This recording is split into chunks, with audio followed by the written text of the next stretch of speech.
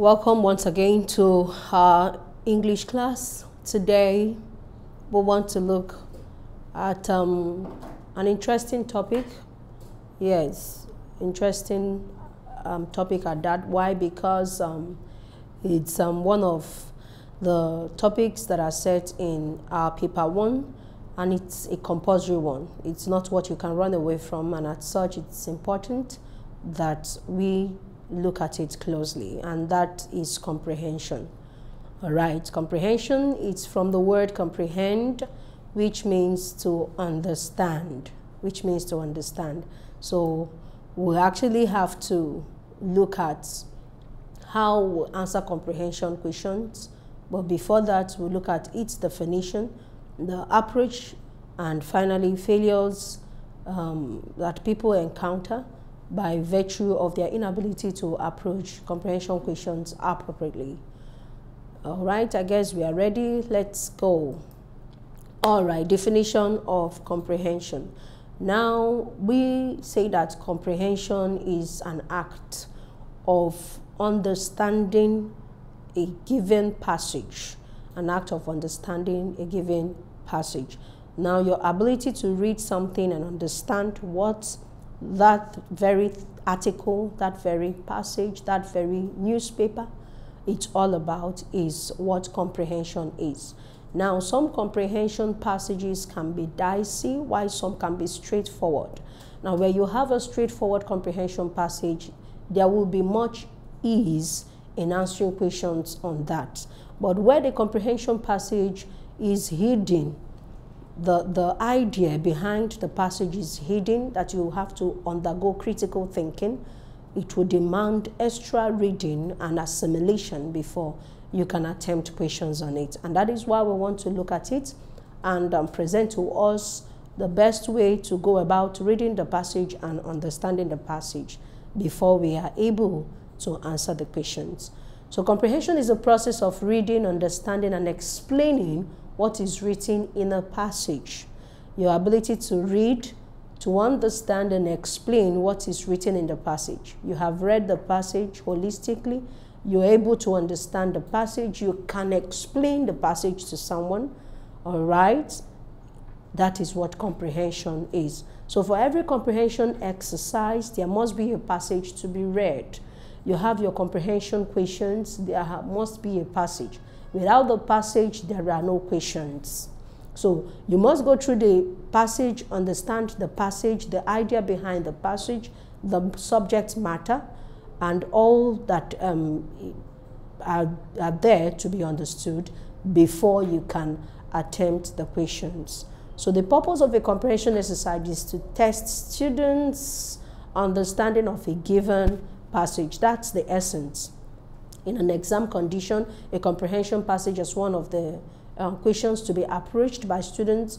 It's for the examiner to test the student's ability in understanding a given passage. So in comprehension, the thoughts of the writer are presented to students for reading, understanding, and explaining. I think I have said that in some way, that the thoughts of the writer.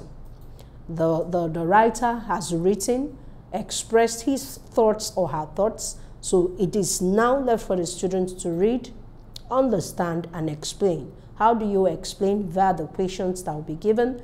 Your response to the questions would present your having read and your having understood the passage. All right, so having said that, let us look at other aspects. Now, this is a picture of comprehension, but there is no passage here, a reading passage, but there is a pictorial. It's more what we call the picture comprehension. You look at the picture, you go through the questions, and you can answer the questions by virtue of the question, the picture that you have. So the first question says, now we have looked at the picture, we could see some objects around. There is a house. There in the picture, the house is painted. We'll have a rock there. We'll have, I think that's the sun or the moon out. We have a chimney there. That is up here is a chimney. You could see the windows. You have about 4 windows here. and you have your door. This is the entrance to the door. Then around the house you have a bare floor there where you could walk through, what we call a walkway to the house, while the other parts are grassed, if I'm allowed to use that. All right, so how many windows do you see in the picture? This is a comprehension passage, but a pictorial one. So the question says, how many windows do you see in the picture? Now I want to answer 4 windows. There are 4 windows in the picture, or I can see 4 windows in the picture. What is the house door color? The house door color, it's brown. Is it night time in the picture?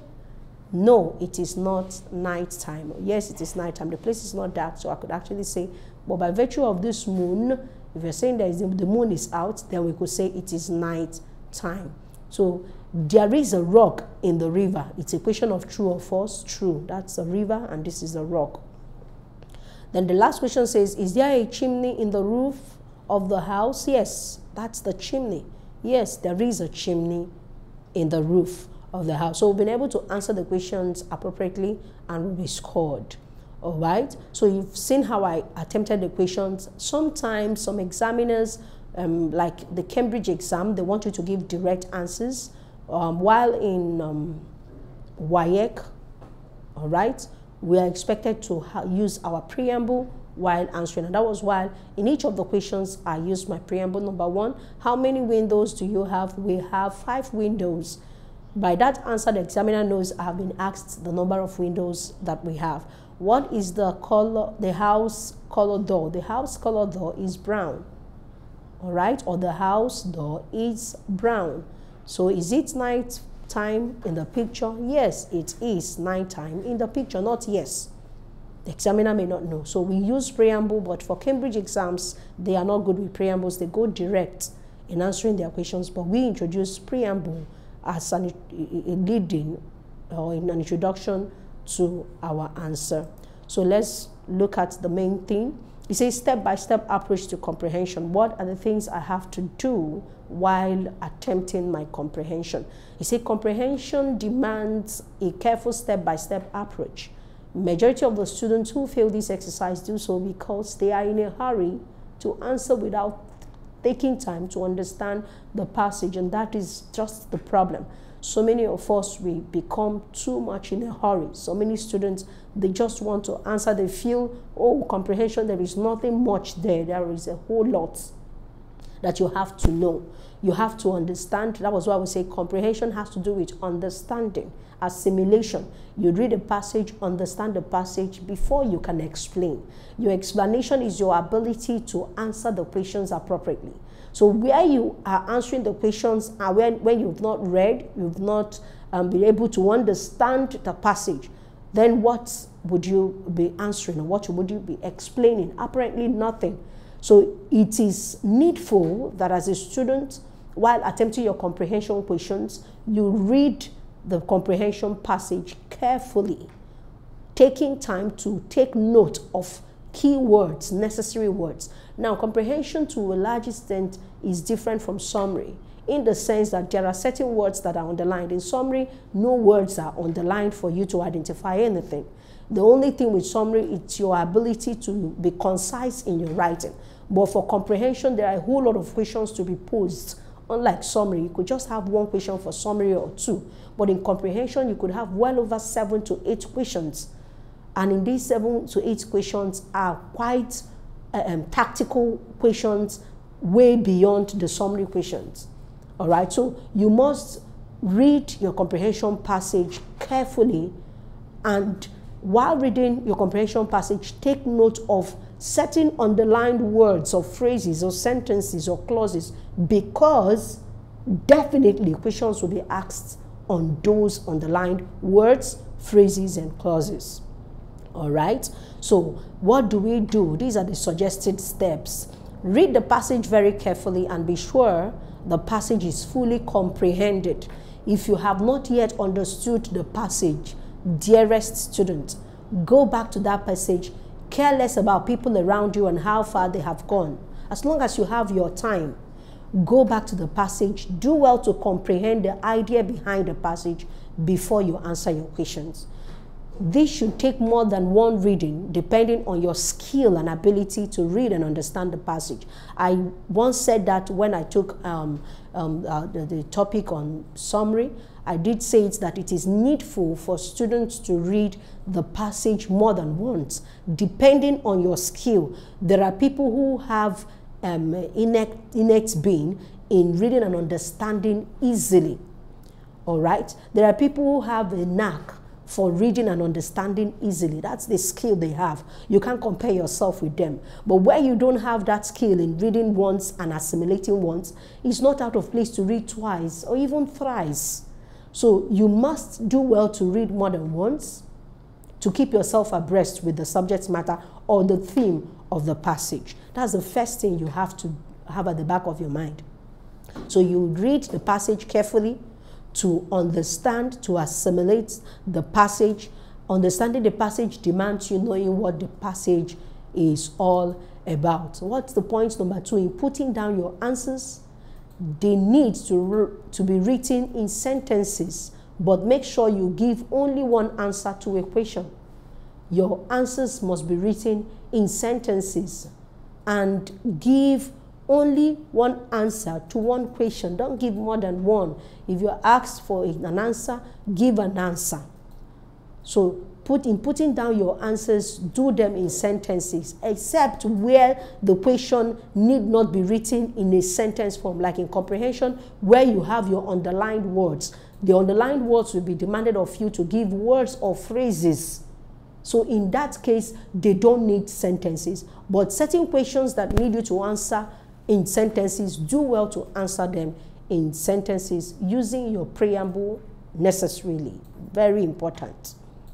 Right? So though you are free to use the words from the passage in your answers, you must be able to use your own words or expressions to show your understanding of the passage. Like I said earlier on, if in cases where the words used are not what you can easily change, it's not out of place, but make sure that where need be, use your own words as much as possible. That shows your understanding of the passage. Then where your answer should show comparison between two or more things mentioned in the passage, your answer must indicate or show the comparison.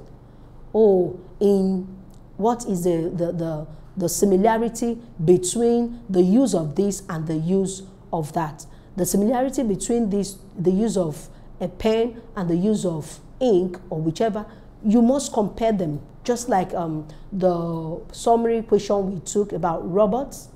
If we still remember, if you have gone through my teaching on summary, when we took the exercise, one of the exercises in summary writing, it was about robots and human beings, how efficient robots are, and as much as robots are efficient and do not get tired, human beings are better off. So while responding to that question, it says in 3 sentences, why do admirers of robots see robots to be more useful than human beings? We were able to point out the usefulness of robots as against humans.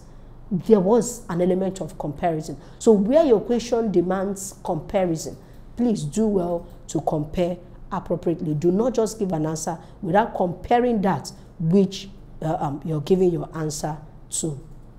All right, so that's that. Your answer must indicate or show the comparison. Number 5 says, where you are asked to substitute, very important. Where you're asked to substitute a word or a phrase in place of some underlined words in the passage, the word must fit in perfectly in terms of what? Meaning and collocation. That's the right word. It has to fit in perfectly in terms of meaning, what the meaning of the word is. Is it still the same thing? The word you want to replace it with, does it have the same meaning? Right collocation, is it in the same word class? Oh, it is a verb. Is it still a verb? All right. So you must use the right meaning and the right collocation.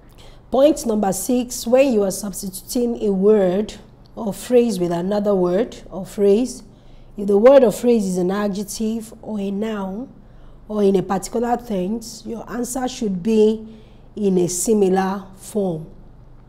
All right, so that's it. Now, unlike the summary, for the comprehension, I said it earlier, that there are certain words that are underlined. And because these words are underlined, it's a leeway for you to know that you will definitely be asked to answer questions on those underlined words or phrases. So for the underlined words, you have to acquaint yourself with the parts of speech that we have. When you're conversant with the parts of speech, obviously you will be able to know if the underlined word is an adjective, if it's an adverb, if it's a noun, if it's a verb. So if these underlined words have varying parts of speech or word class as it implies, then you must change likewise. All right, so we will actually go through a particular comprehension passage to clear us on how to approach these very aspects in comprehension passage. All right, so finally your answer, if taken as a whole, must make sense before any part of it is accepted as scoring. So your answer must be such that will make sense. If it doesn't make sense, it will not be regarded. If you're supposed to give an answer in a sentence form, then you have to give it in a sentence form. Else, it will not give you the required scoring. All right, number 8 says, you must take pains to spell your words correctly. Very important. You must take pains to spell your words correctly. It shows your diligence. You have to spell your words. When answering your question, spell your words correctly. When changing underlined words, you must as well spell the new word that you have, the replacement for the underlined word. You have to spell it correctly, because when not spelled correctly, that will result to deduction of marks. Then finally, your answers must be error-free grammatically too. Remember, the comprehension passage demands response, and in your response, they will be in sentence form. So do well to structure your sentences rightly. When you're writing your sentences, make use of your right concord. Your subject must agree with the verb. On no account should you use subject both in person or in number that does not agree with the verb. Remember, singular subject attracts singular verb, plural subject attracts plural verb, except where the concord rule asks for something different. That will be on your part to dictate. All right, let's look at finally on our outline. We have causes of failure in comprehension passage. Causes of failure. What are the reasons why people fail in comprehension? The reasons why people attempt comprehension passages yet they don't do well. Now, one is that where a student gives 2 answers to a question and one of them is wrong. When a student gives 2 answers, you ask the question and you're to give an answer. You give 2 answers to a particular question, and in your 2 answers, one of the 2 is wrong. That will attract no mark. So if you're giving your answer, be certain that your answers are right. If you're asked to give 1 answer to a question, please in-depthly read the passage and identify the right answer. Don't give 2 answers saying, if this is not it, then this is it. The examiner will not strike off the wrong one and mark the right one. No. Where you have given 2 answers and one is wrong, you have outrightly gotten a 0 for that very answer. So you can only get full mark when 2 answers are correct. When the 2 answers are correct, that is when you will get a mark. But when the 2 answers, of the 2 answers rather, one is correct, one is wrong, it will be no mark for you. So where words and expressions are expected to be given to replace words or expression in the passage, the words or expression used as replacement must fit in perfectly in terms of meaning and collocation. So your words have to fit in appropriately. Now you have a sentence. That is why in changing these words in the comprehension passage, you don't change them. I tell my students, do not change the words or the replacements outside the passage. Change it in context because he has to agree. Right, the next one, deduction of a mark is the penalty for any grammatical and expression error. When your sentence is not grammatically right, then there will be deduction of marks. Then you will not score any mark for writing answers which are not contained in the facts or information provided. So your answers must be contained in the information provided. You are not allowed to bring in your own word. All right, so let us go to one of the questions. Let's attempt a passage and see how far we can go. All right, you are still taking 2015. All right, so let's go through the passage. Let's go through the passage. It says, the mansion by the roadside in my village reminds me of a similar site in the state capital 3 decades ago, standing conspicuously by the highway in the heart of the city. The mansion posed a bold challenge to road users. It belonged to Chief Koko, who was regarded as untouchable in his community. Nobody dared step on his toes. Motorists had learned to steer clear of it. It was generally assumed, now you're looking at the underlined words, it was generally assumed that moving close to it would cost one's life. All right, so they came a governor who decided to widen all the major roads in the capital city. He stressed that this would involve demolition of buildings that fell within 20 meters of the road. However, although the governor also stressed that compensations would be paid, Chief Koko was not impressed. He made it clear that nothing should tamper with his mansion, warning that whoever defied him risked their consequences. All right. Now, not long after the governor's official proclamation, newspaper reporters had a field day speculating on the unprecedented confrontation with Chief. With time, news filtered out that he asserted that whoever dared him would certainly end up where others like them had gone. The message was clear. Defiance meant death. So reporters were pleading for a new route to circumvent the mansion.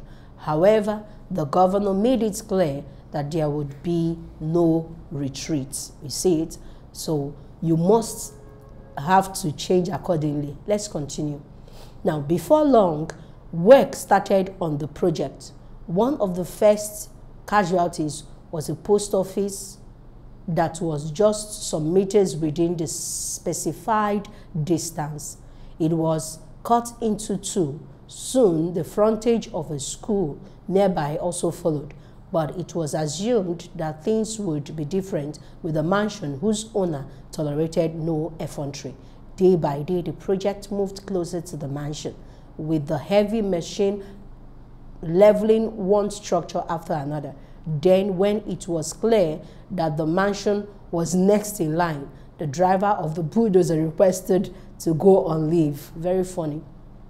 This got to the governor, who ordered the driver to first do his duty. He sent emissaries as envoys to the governor to spare his life since his children were still very young. That's an interesting passage. All right, let's continue. The following morning, people got a shocker. The governor had showed up at the site and asked for the key to the bulldozer, ready to assume the role of the driver. The driver, surveying the possible consequence, tearfully climbed up and pleaded that the governor should please care for his children after his demise. The governor announced that if anything was to happen, he, not the driver, would be the target. Nice governor. So the driver got to work, and the mansion collapsed like a pack of cards. Press photographers went to town with their cameras, hoping to capture Chief Coco in action, hoping to capture Chief Coco in action. But nothing unusual happened, and soon the whole structure became a rubble. The aftermath, everybody thought either or both men would soon belong to the great beyond. But this much I know, that governor is still around, and so is the driver. Quite an interesting one. You can understand the subject matter centered on Chief Coco, his building, and the need for the governor to demolish buildings that are by the roadside. What I would do is to answer, give the right word to the underlined words, all right? That's the aspect I want to really delve into, to give the right word to the underlined words, the right replacement, because the question will be of the underlined words, give another word that will fit into the sentence and still make the same sense. So that's what we are going to do. And remember, at the point of teaching, I said it, that if the underlined word is in a verb form, the replacement has to be a verb. If it's adjective, the replacement has to be adjective. If it's a noun, it has to be a noun, vice versa. And if it is a verb, please, and the verb word is in a past form, your replacement has to be in a past form, be it in a phrase word or just a word. It has to be in the past tense. If it's in the present, you keep it present. If it's continuous, it has to be continuous. All right, so the first one says, motorists had learned to steer clear of it. It was generally assumed. So it was generally assumed. The word assumed, I can change it with, it was generally believed that moving close to it would cost one's life. So you see that believed suits in appropriately. So it was generally assumed. That's what we believe in. Or it was generally thought that moving close to it, I can't say it was generally think. See, it doesn't even make sense. So it was generally assumed. You have to go with believed, not believe. It was generally believed, not it was generally believe. If you write believe, you have failed it, because the word first is in the past form, and secondly, it doesn't agree grammatically. It was generally believed that it doesn't. So we are changing assumed. You see that I changed it while reading. I didn't change it thinking that, oh, assumed, I have so many words as synonyms for assumed, so I can pick one of my choice. No, you can't pick any one of your choice. You can have as many words as possible for a particular word, but please change in context. That was exactly what I did. So let's look at another one. We have the next one is retreat. Obviously, this underlined part of the passage, not long after the governor, will be is for grammatical name and structure. If it's not grammatical name and structure, then it will be figurative expression. But I'm certain it is grammatical name and structure. And obviously, looking at it, I can tell you it's adverbial phrase modifying the verb had. But we are not looking at that. We are actually looking at the underlined words. Those are the areas I want to touch. Now, the next word is retreat. I'm not just going to give you the meaning of retreat or the word for replacement for retreat. I will have to read the passage, basically where the sentence that introduced the word. And that is it here. However, the governor made it clear that there would be no retreat. All right? There will be no retreat. Now, the retreat here is what? No withdrawal. There will be no withdrawal. There will be no going back. These are two words for we have so many words for retreat.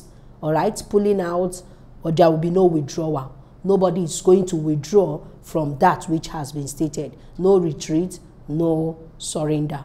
All right, so we move to the next word. Where is the next word? Fine, this is it, the third paragraph. So it's as if every paragraph will have something to work on. So the next paragraph we have specified. Now, where do I have the sentence? Apparently from the beginning. So it said, before long, work started on the project. One of the first casualties was a post office that was just some meters within the specified distance. within the specified distance. Which word can we use for specified? Within the stipulated. I think stipulated can go within the marked distance. All right, so I'm using basically specified. Remember, you're just giving one word. So once you have one word that suits, because the distance is specified, that means the exact distance. All right, so the specified is stipulated. Now we'll go to the next. This one is a phrasal verb, showed up. Must I change with another phrasal verb? If you have another phrasal verb that is the same thing, synonymous with showed up, fine. But where you don't have another phrasal verb, you can use a word. That is why the question says use a word or a phrase that means the same. So let's read. The following morning, people got a shocker. The governor himself showed up at the site. The governor himself showed up. Showed up could mean turned up. The showed up could mean came. Showed up could mean appeared. You see, showed up. I'm not saying the governor himself appeared at the, no. He showed up, so it has to be appeared. It has to be came, not come. It has to be turned up, not turn up. All right, so these are possible words that we can use. Apparently, if I'm in that condition of exam, I will obviously use appeared. The governor himself appeared, or the governor himself came at the site. All right, finally, we have collapsed.